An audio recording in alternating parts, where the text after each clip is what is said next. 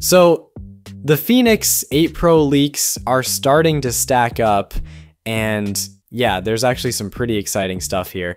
But before we dive in, hit that subscribe button. It's basically like getting to test drive the latest Garmin before it even launches. Alright, let's get this straight right away. The Fenix 8 Pro isn't the rumored MicroLED model. Totally different product. The MicroLED watch might come later, but the 8 Pro feels way more realistic for Garmin's next big launch. So what's the headline feature? LTE and satellite connectivity built directly into the watch. For the first time, you won't need to carry your phone or a separate inReach device to stay connected.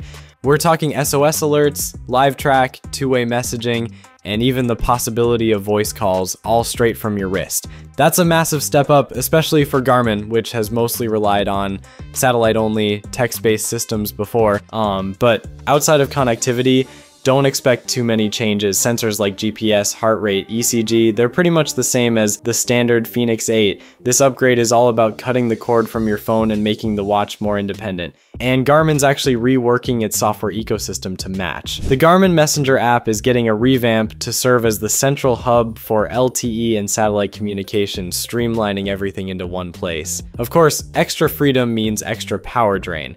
Multi-week battery life is a Fenix trademark, but constant LTE or satellite use is going to burn through it much quicker. It's the balance between convenience and endurance that Garmin has to nail here.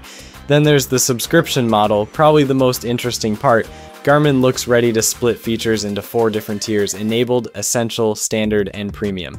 It really looks like Garmin might be blending its existing inReach subscription model with these new Fenix 8 Pro tiers.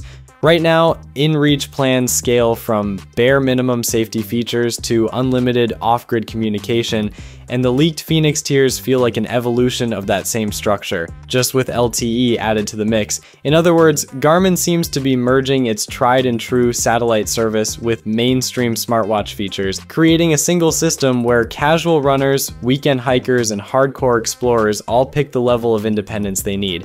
This isn't just a cool upgrade, it's a defensive move too.